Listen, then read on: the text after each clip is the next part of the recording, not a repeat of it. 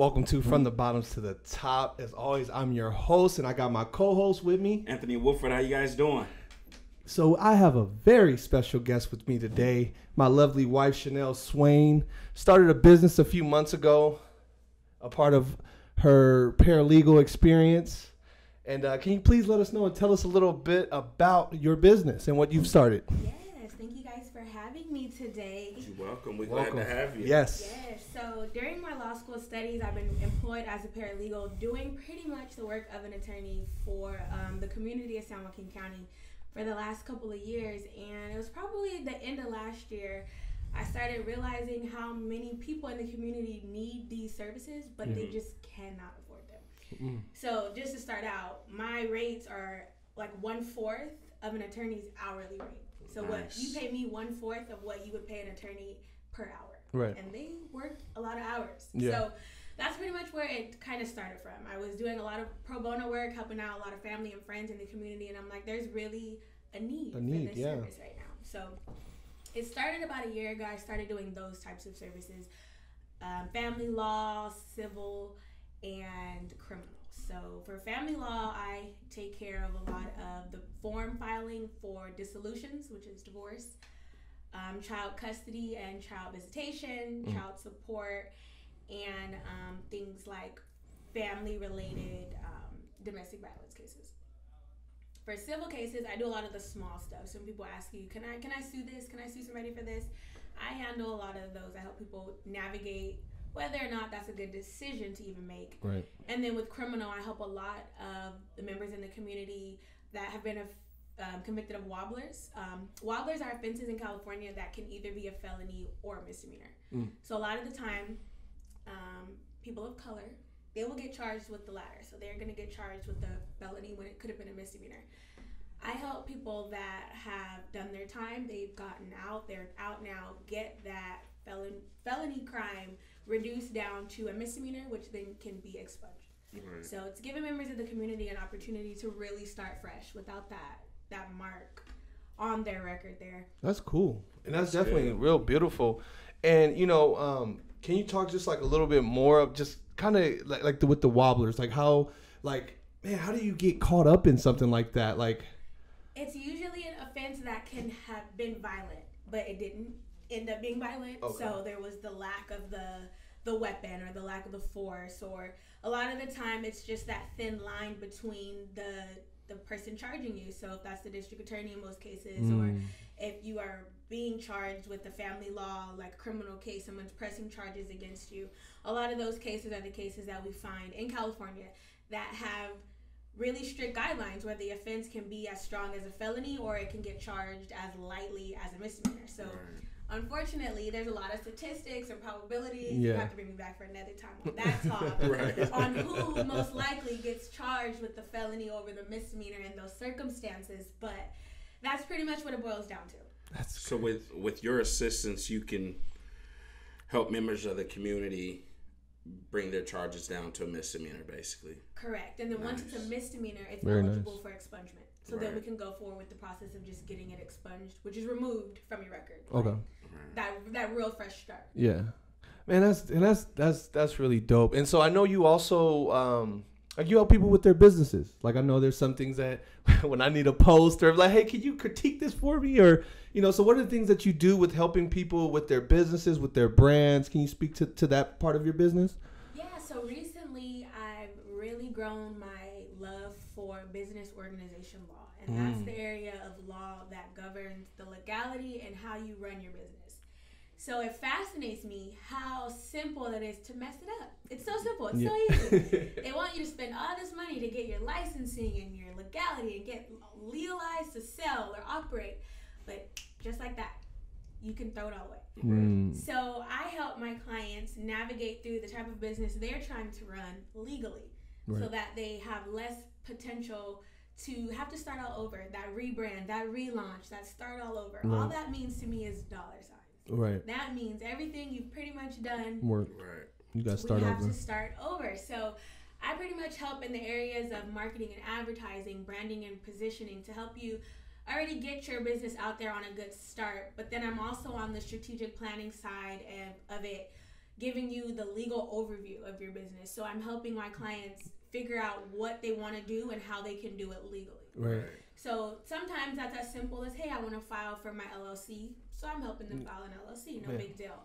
Some people really have to break it down. I want to be able to do this, but there's rules and laws that regard how you handle food or how you ship food, or when it comes to providing a service, there's like liability and there's waivers. So I help my clients navigate how to legally run the business that they want to run. Nice. What are some examples of businesses that are operating? What are some of those examples that could just ruin their whole business? And prime example, a lot of the time we can infringe on another company's trademark rights. So what that means is we cannot act and make profit, make money off their likeness, anything that can be construed as theirs, and lesser words. So a lot of mistakes that we make is thinking that our name is different enough, our logo is different enough, when really there's another company out there that has paid for the rights to all the corners you just thought you cut. So it's that mistake right there is a really big one.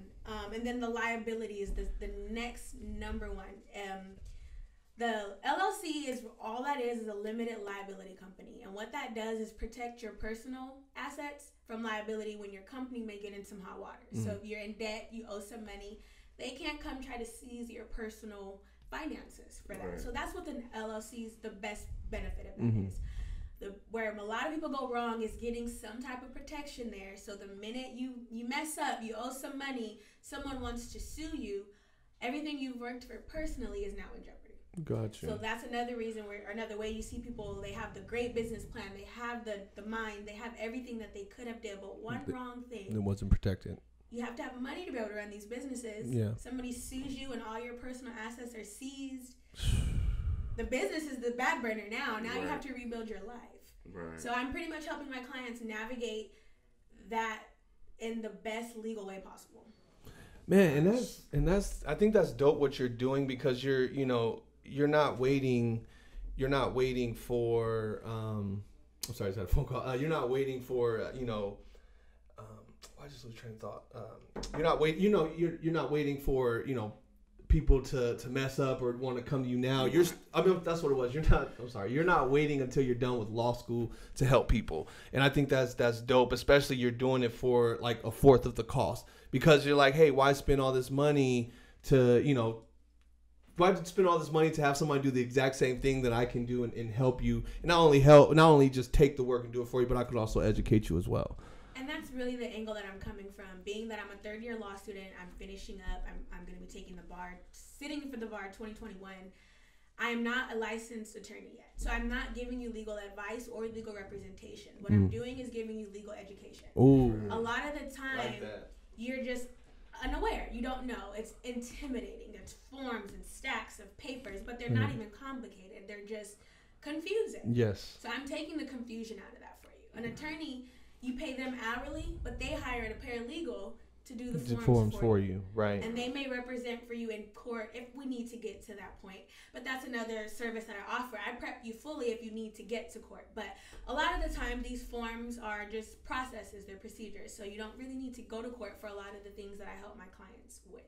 No, and I see that a lot. Like, just people don't even realize, like, not only it's like a stack of paperwork that you have to have like different copies as well, right? Like there's multiple copies that you have to have. So if you have like a 30-page stack, you think you're going to remember, how to decipher that. And I think that's dope that you're helping people just, hey, I know, because that's just the start of it, right? Like just filing the paperwork, you're not even in court yet. Correct.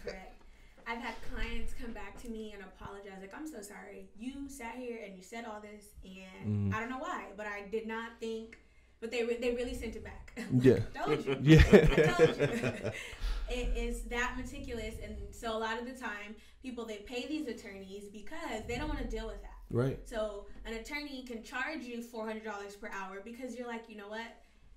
Hassle over convenience. And it's like, so I actually had a client tell me that they were shocked by my pricing.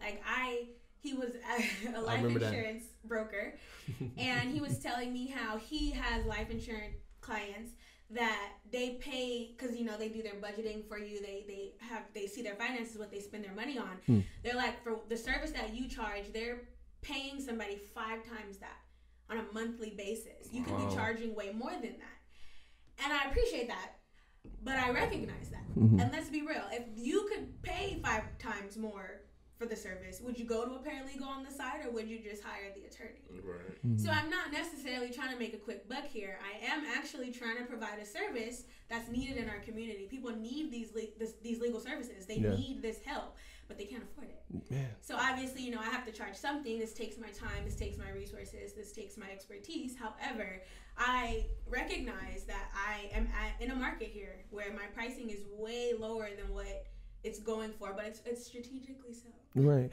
And hey, you better get it while it's hot. Right. Before the price go up. When they add that Juris Doctorate to the end of my title, y'all gonna think I don't know some of y'all. Right.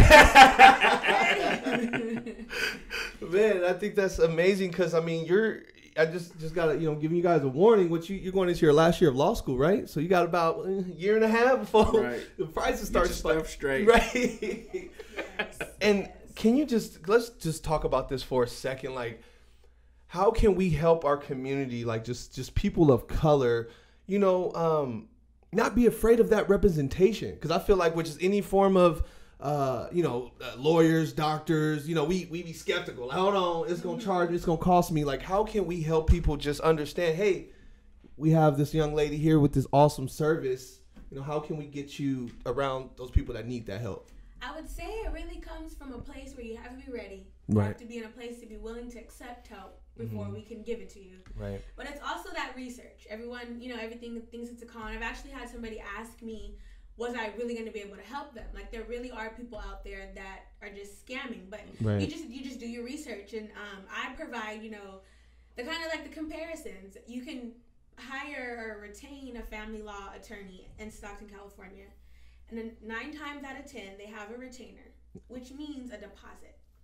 You have so many thousands of dollars that they require you to put in a deposit to pay things as they go on your behalf.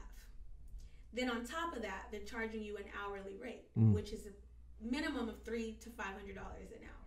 Right. So it's really how bad do you need help is really what it boils down to. And then I also tried to recommend getting ahead of it. Don't wait till you need legal help to get legal help. Right. With family law as a prime example, child custody is the largest one that I see, and there's a misconception that you have to be on bad terms to go get child custody agreements. Right. That is solely for the protection of all parties involved. So I put out this education and the benefits of why you should get them on good terms rather than why so it helps to show that it's not just to get money out of you. And then of course, when you're in those dire situations, you're being served with orders and temporary stay away orders. You can't see your children. You feel compelled to go pay that attorney $500 an hour plus whatever $2,000 retainer they ask for because you're desperate. Right. They understand it's a supply and demand. Right. So again, if you could really pay $500, you wouldn't be coming to me. You would go to the attorney. You would wash your hands of it. You would show up when they tell you to show up in court. Man. It's crazy how just money alone will deter you from some of the most important things. Like for me, like my time with my kids, that's valuable. That's very important. And it's crazy how because I've had dudes reach out to me like, hey man, can you have and my wife don't charge that much. I think to file is $150. My services for family law are $150, and that covers from start to finish. And let's just say, because you gave that range, you said between $300 and $350. That's probably like your basic lawyer. Like if you want someone that's going to get you some results and that's going to actually that, let's just say someone that has a high caliber, someone that's more well known, that's going to be even higher, right? Right. That's crazy. Let's say you want that attorney's boss. Right. It's not 3 to 5. Right. That's crazy. $300 an hour. Family law is considered the lower end. If you think of it as like ranking, family law is not where you're making the big bucks. Right. So to be getting $500 an hour, that's still to them, they're on the lower end of attorneys, if that makes sense. Man. I wanted to dabble in that too, being that I am a black woman. Anthony asked me before we started, why isn't family law kind of my, where I like to be? family law and criminal law are the two areas of law that you are stigmatized as a black woman. Oh, you're a lawyer, you must do criminal law or family law. Yeah. Mm-hmm. Same with black men. It's almost as if that's all you can do. You're helping the sisters out, right? You get the brothers off the right. And yes, I definitely am here as a resource to the community, but I have been in school longer than I've done anything else in my life. Right. And my academic skill set definitely is complex enough to help you enter into a multi-million-dollar contract, navigate how to legally up and run your business. So it's almost like and not from you, Anthony, but to be automatically assumed that that's the law I practice, you kind of have to separate yourself from that. Right. That can't be all that I do because they already expect that to be all that I can do. Right. Oh, I love how you put that. Nice. So I'm sorry, man. I know, honey. I know you hate when I do this, but I just have to just gloat a little bit because of not how intellectual you are and how smart you are. I just have to ask, how old are you? I know you're not supposed to ask someone. I know you're not supposed to. Hey, but look, I got a point to prove. Go ahead. You're going to hear about this in the car. I turned 25 this past June. Okay. And what degrees do you have? I obtained my bachelor's degree from California State University of Fresno in 2016. Okay. Pregnant with my first child, I might add. And you weren't even 21 yet, right? Okay. Just check. Okay. I obtained my master's degree in legal studies from Humphreys University in 2018. You was pregnant for that one as well, right? I believe so. Kind of created a pattern there. But I will not be pregnant. right, this go around. When you go for the bar, huh? Breaking that cycle. Yes, right. So I am expected to graduate from my Juris Doctor program next year, and I hope to sit for the bar. But, there's actually a lot of talk right now about abolishing the bar, so I'm actually highly in favor of that. So if that works out, I won't have a bar to sit for next year. I will be able to pass the bar. I mean, once I complete my program, I will be eligible to practice law in the state of California. And can you let's talk about that for a second? Can you kind of go into why the bar is kind of not really necessarily needed? Man, break that down for us. In as simplest terms as possible, it is a socioeconomic hurdle, just like SATs, LSATs, MCATs. It's another hurdle to see if you can get past this. It doesn't really test competency. I could be an amazing test taker, so I passed the bar with flying colors, but I'm ethically terrible. I am unable to focus. I don't have the passion to do so. So then essentially I would still be a very awful attorney. It just doesn't test competency. There's a lot of articles and research and all types of facts supporting that it's done to weed out people that should not be in this status quo. There's actually a lot of black attorneys rallying petitions right now, and the California State Bar has actually put out an official statement stating unless compelled by a court of law, they're not responding to that petition because they just don't want to do it. But Louisiana actually did offer diploma privilege to their graduates this year. That's cool. Amongst the social pandemic, I might say, with the racial, everything going on in the racial climate, and then with the COVID-19 pandemic, asking hundreds of people to come and sit in this room together. Right. And mind you, the bar is a 2-day exam. It used to be 3, and it just got shortened to 2. But that's a lot of exposure and interaction. Right. So they were the first to take the lead to ever say, you know what? All graduates of the 2020 Juris Doctor programs are now legally licensed attorneys. That's cool. So we're hoping to see that pattern kind of pick up. So do you think they're going to go back to the people? Was it just 2020, or was it could it be for people to 2019 and that just so happened didn't make that cut? I know that it was just for 2020, but I wouldn't be surprised if it's retroactive in that area specifically. Right. Like, hey, hello. Everybody's an attorney. You got your JD. You got your JD. You're an attorney. Listen, right. No, right. Exactly. Yeah. So I would imagine they've had a lot of 2019, 2018, 2017s that had not passed the bar yet out there. Right. Looking for their opportunity. And that's another thing too. California's first time bar passing rate is below 50%. I believe it's below 40% at this point. Man. You're almost expected to prepare yourself to take it more than once. And that goes back to the economic hurdle it places. The bar exam is like $1,000 with all the fees and things. So taking it more than once for somebody that's in a financial situation where that's not, I just have $1,000 for a test. Right. No. Right. Wow. Yeah. That's awesome. Yeah. And I think, so I just got to say, man, I love what you're doing. You know, I hear she talking to people in Chicago, you know, all over the United States, anybody that you can help. And I just have to thank you on behalf of the community, because, you know, I know a lot of people don't know your services. I know I feel like this year, because of COVID, a lot of people, we had to just get to that point of looking for those different streams of income, you know, realizing, hey, this job, you know, it could just be gone. And I thank you, you know, because it's truly my pleasure. So how would they contact you, and what array of service would you provide for the community? I can be reached on Facebook, Coco Chanel Legal Consulting. I'm on Instagram, Coco Chanel XCC, and I'm on Twitter, CC Legal Co. You can also book my services on my website, CocoChanelLegalCo.com. I have that up. Nice. Mm-hmm. He'll drop the little cute little link sure at the will. bottom, how to make that work, huh?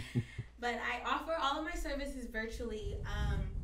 I actually was doing that before the pandemic, so that just kind of helped, like, with the social distancing. But because, like he mentioned, I'll have clients outside of California. That may be where I'm most familiar with, but I have clients all over America, so I'm excited about that. But that's where you can find more information about the services that I offer, and they all include a 1-hour session that gives us the opportunity to really get familiar with what it is you want and how I can help you accomplish that, because it is important to understand it's not an overnight process.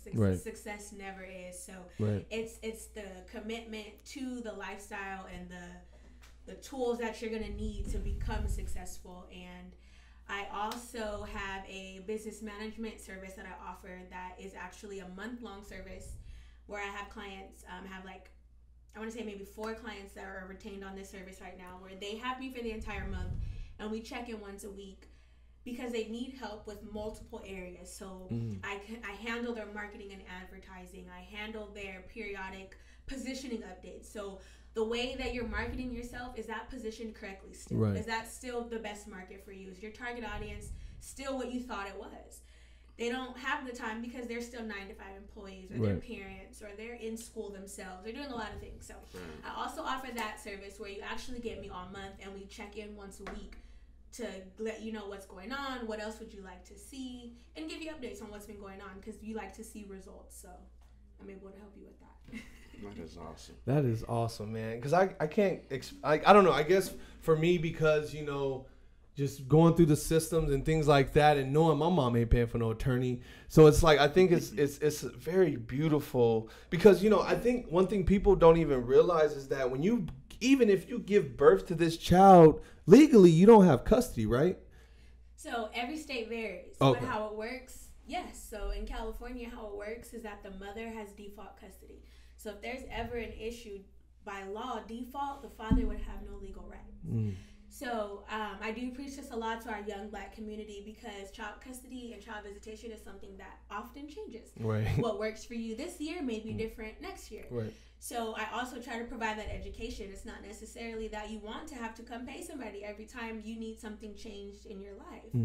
So when you get an attorney, they're not educating you on how to do any of that. You just kind of let them know, hey, I need your service again. Right. But with my service, I'm also educating you on how to fill out these forms, because you might find yourself in the position to need to do it again. But I recommend that, and I preach that a lot to the Black community for both sides of it, though. It's protection, because there's also what's called the possession law. So it's like when there is no custody in place, that means the mother has default custody if there's ever any legal needs. So you need to get a medical procedure done. The mother can make that decision without having to get consult from the dad. Wow.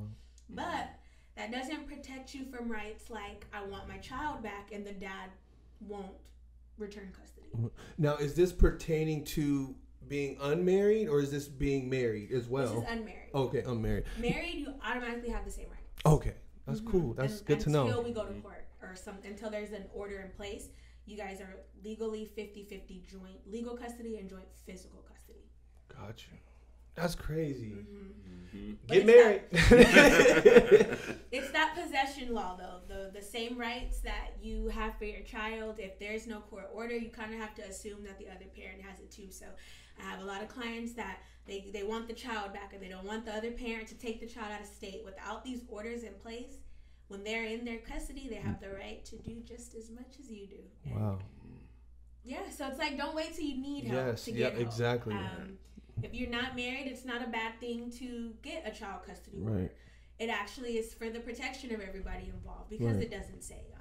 Something could happen and you guys are both at work. It just leaves a lot of things open for interpretation. Right. So. And I think that's dope, because I think you're definitely right, because I could just see that. Let's say if I have a kid, out of wedlock, that mom, even if she's trying to do the right thing, if she comes with paperwork, it's gonna feel like, what you trying to say? Mm-hmm. So I think, man, it's just protecting yourself before it gets that, because then that's when you end up in those situations where they're sitting there going back and forth while you're just trying to get the paperwork done, or because that's one thing people don't realize in court. They think you need to be bashing this person, oh, that person did this, when you need to be speaking to what can you do. Right. And protect yourself. Mm-hmm. Protect yourself legally. It's very important. And we have, like we said, it's it's a fourth of the cost. So you better get it while it's hot. Right. Get it while So do you do like just say someone just wants to have a general consultation with you? Yeah. Not necessarily needing anything done, but just want to kind of have some questions. Yes, I do have an introductory consultation service on my site that you can book, and that's for you to pick my brain, basically. I don't know what I want to do, but I know I want to do something. Right. So if I wanted to do this, how do I go about it? Where do I start? I'm here for all those questions for the business side. And then if it's one of the other services for my family law, criminal law, civil, that's what that introductory consultation service is also for. I get the question a lot, can I sue somebody for this? All the time. When they hear you're in law school, you're going to be a lawyer. Can I sue? Can I sue? So that's what that consultation service is for. You may not be necessarily ready to do anything, but you're wondering, do I have a case? Right. I would be able to help you with that service there.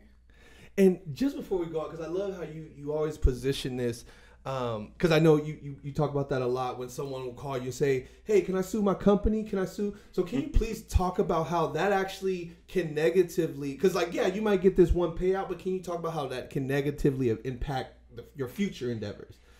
Derek always laughs at me because my response is always the same. When somebody ever asks me, can I sue my employer? I say yes, but are you prepared to never be employed again? Mm-hmm. Suing an employer is like a repossession on your credit. Yeah. A really big red flag. Hey, hold on. She sues. This is a liability. And I don't mean to laugh, because you could be in all right to sue. So that's the tricky part about law too. Sometimes just because you can doesn't mean you should. Right. So that's the question where I come in. So that consultation would be handy. Well, can I sue my employer? Yeah, you probably can, but let's talk about whether or not that's in your best interest. Right. Man. And I love that. I thank you so much, because I this is my wife, so I'm very thankful to be living with someone proud husband. Very proud. I remember I told you when we first got together, I'll be your biggest cheerleader. I'll be a house husband, but luckily I have a little more pride. House husband. Hey, it's a new generation. You love real estate so much, Right. You might see him at the house in a house coat. Right. Selling houses from the house. Right. No, and she's the reason why I even became a realtor. One of my biggest things was, being an investor. That was my initial, passion for real estate, because I wanted to help people, with rents and things like that. I felt like, I could have a better control. And thank you. She, she was like, hey, why don't you just become a realtor? Because then not only you can do your own deals, but you're educated on, on the regulations and things like that. And man, we working, baby. So again, thank you so much for being on the show. Thank you for doing this with us. Appreciate you, man. And thank you on behalf. I'm thank for everybody. Thank you for your services. Thank you for doing things that people gonna charge you an arm and a leg for. But like we said, you got maybe a year and a half. But this is from the bottoms to the top. You guys have a great day and be safe.